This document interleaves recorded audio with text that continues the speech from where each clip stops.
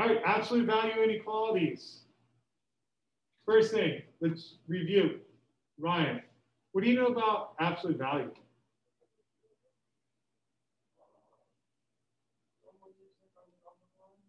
Okay, you're going to be using a number line. Very good.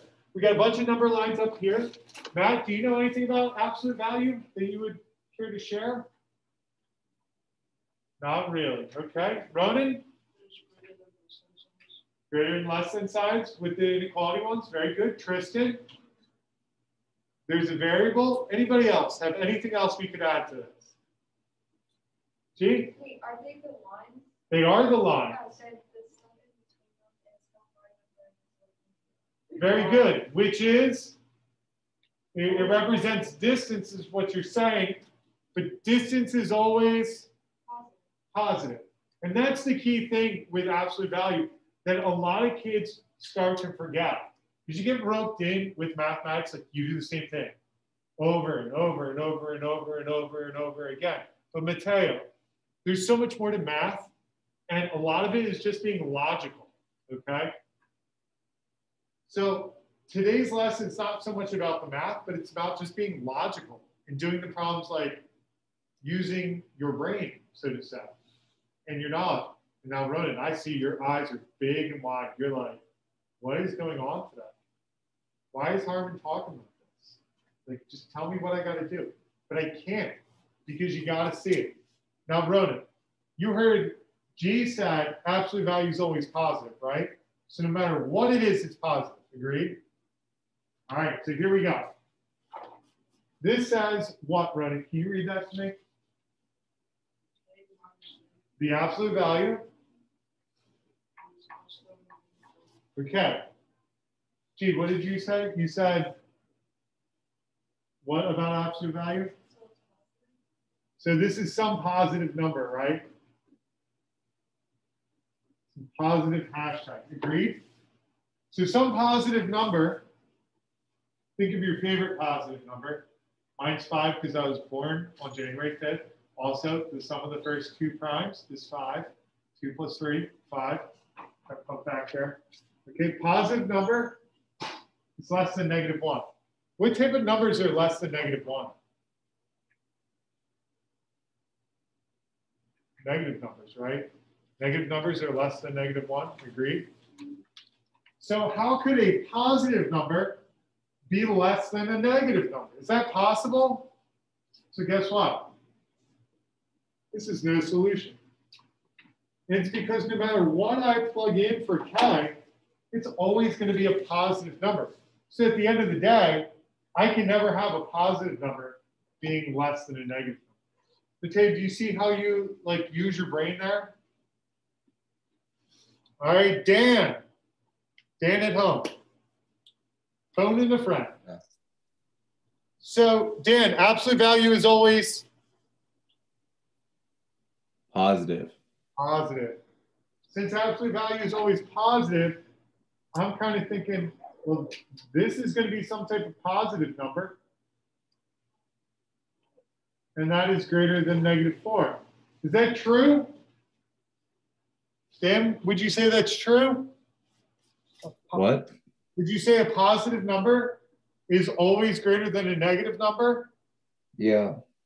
So let's look at this. In the first one, we had the positive number was being less than -1, and that wasn't true. There's no solution. Here, we have a positive number being greater than a negative number. So this is actually infinite solutions.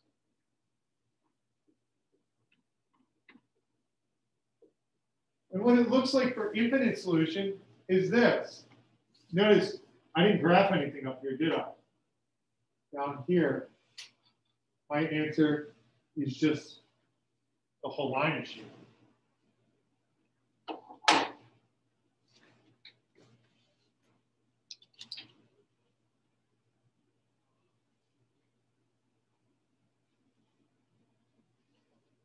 You good? Emily, you okay? You're just like really tired. Did the wind keep you up last night?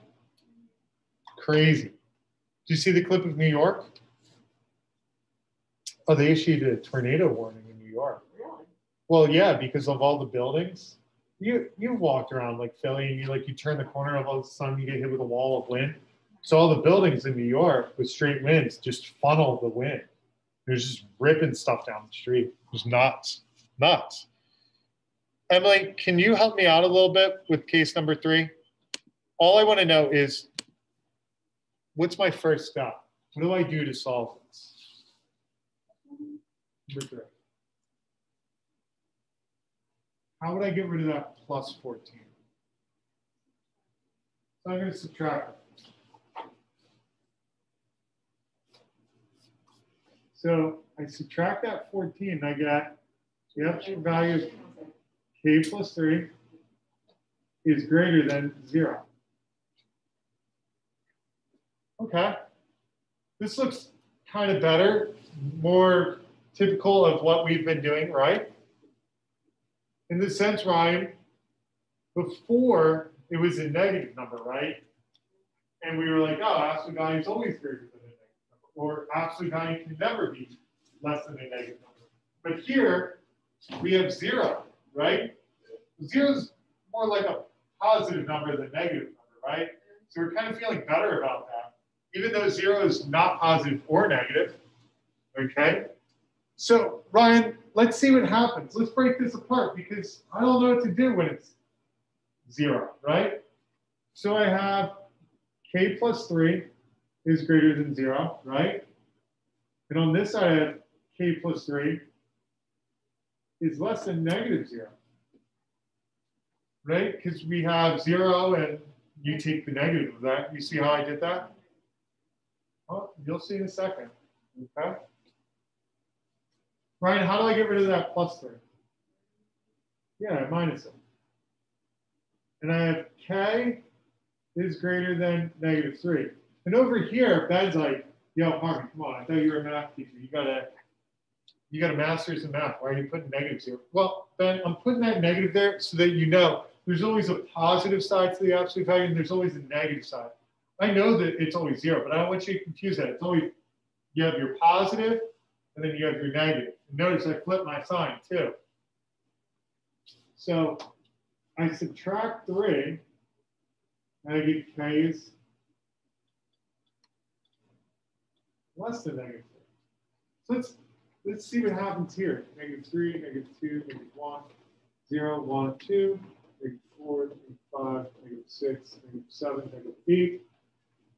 So this one says, Ben, put a circle at negative 3. It's an open circle. It says k is greater than, so I'm shading that way.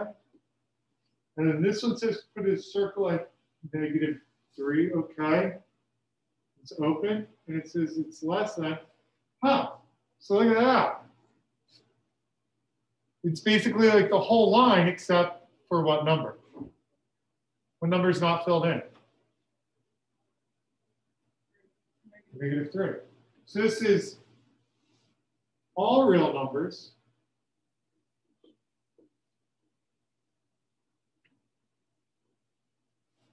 except for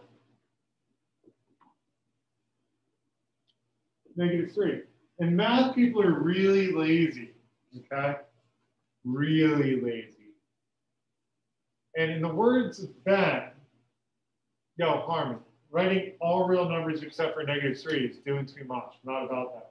So mathematicians kind of came up with this symbol. It's kind of like an R with 2 legs.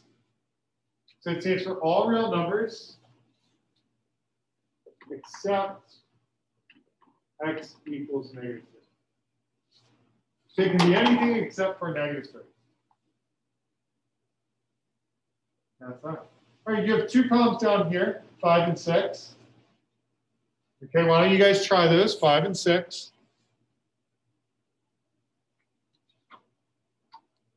You just have a lot of people who don't have anything to write with. Yeah. To write with? Well, yeah, he doesn't have his book, so he's told him not to worry and just soak it in.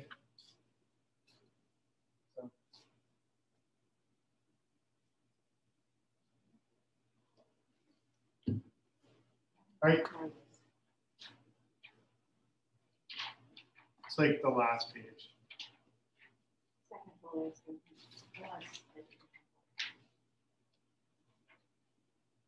right there.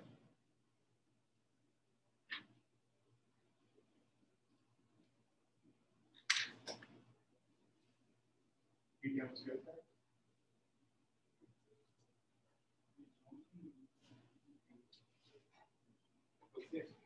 Right? Absolute value is always positive, right? So it says positive number is less than a negative number. That's not possible. That one's going to be missed. All right.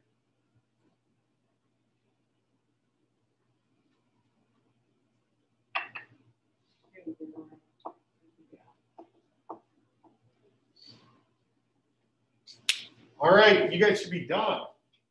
I know, it seems like it was quick, but the first one was really easy, wasn't it, Ronan? What did you get for the first one, Ronan? No solution. Did you show any work? No, why? Yeah, the absolute value, you can't just go by the negative. You got to notice the absolute value is by itself, right? See that? And it says it's less than a negative number, meaning a positive number is going to end up being less than a negative. That's not possible. That's all the work it is. So number 5 is done. Done. Now, number 6 is a little trickier, right? A little trickier. Zach, what's your first step in number 6? What did you do? Or what should I do? I did +3. +3. Okay, I agree. I like that. So I have the absolute values by itself. So we have the absolute value of something is greater than -3. What's my answer then, Zach? Infinite solutions. Infinite solutions.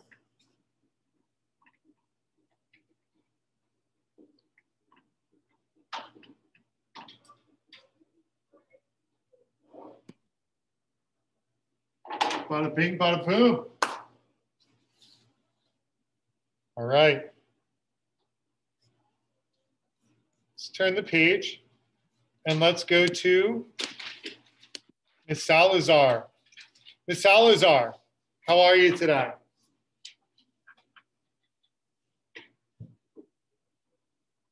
You doing all right?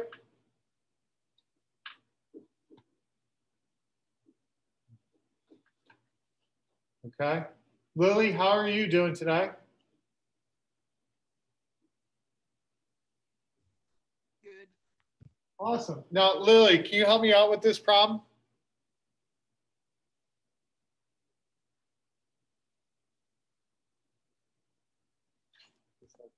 Sure. All right. Lily, what type of circle should I have for this? Open or closed? So we're paying attention to that symbol right there. They gonna be open circles or closed circles? Closed. Closed. Now, do any of my answers have open circles? No. No, so that didn't help me. But that's okay. It took me 0 seconds to look at that. Now, Lily, does this symbol mean an and or inequality? So when the absolute value is greater than a number, is that an and or an or inequality? Or, very good. Now, does that help me? And it doesn't. Unfortunately, none of my shortcuts worked here, but it was worth a shot, right? So we have the absolute value of 2x minus 1 is greater than or equal to 5. So on the left-hand side, we have 2x minus 1 is greater than or equal to 5. And on the right-hand side, we have 2x minus 1 is less than or equal to -5. So Lily, how do I get rid of that -1?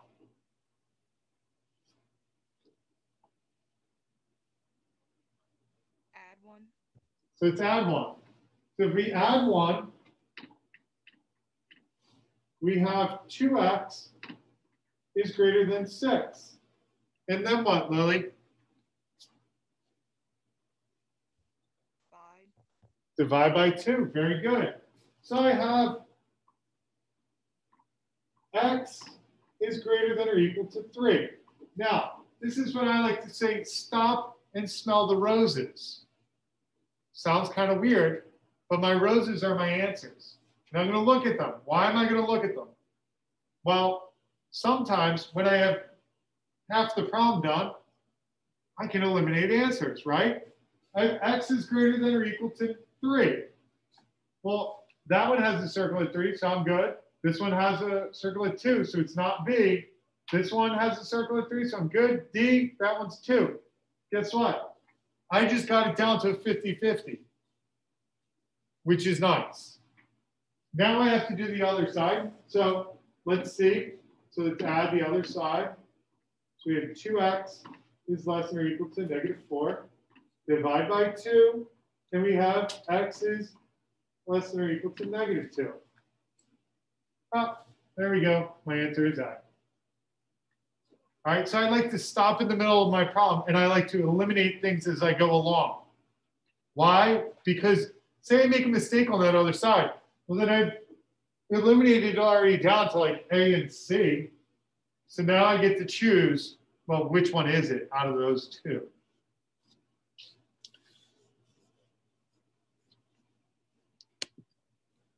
All right.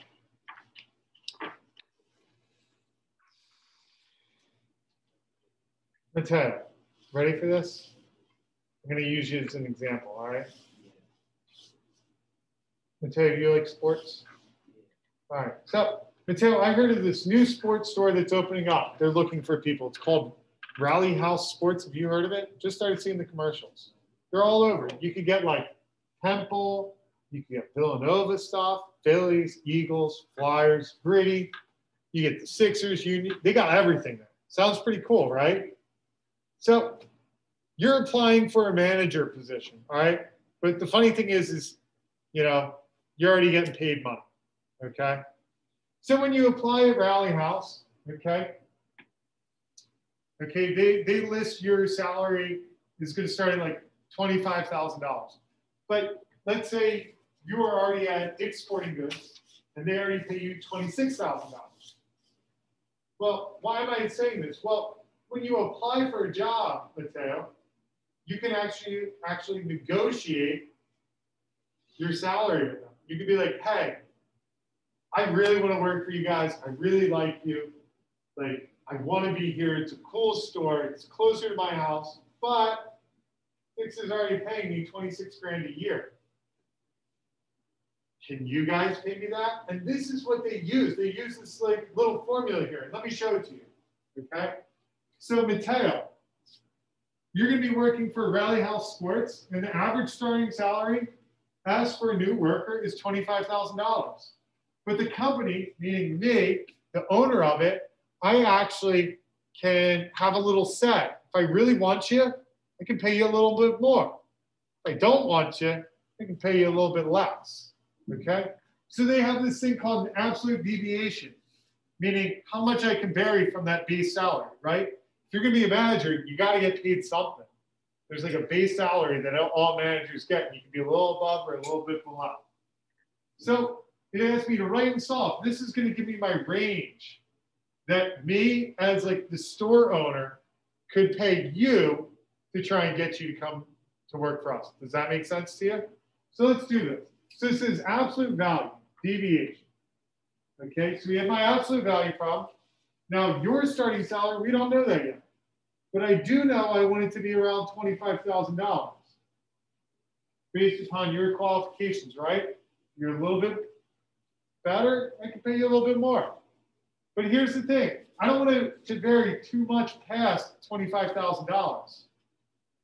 The owner and creator, the founder of Rally House Sports has told me I can only go within $1,800 of that. So the absolute value of your salary minus $25,000 must be within $1,800. So here's the range that you can get paid. So you have S minus 25,000 has to be less than or equal to 1,800, or we have S minus 25,000 must be greater than or equal to negative 1,800. So I'm going to go ahead and add that 25,000. That's going to give me, Matteo, your max salary has to be less than 26,800.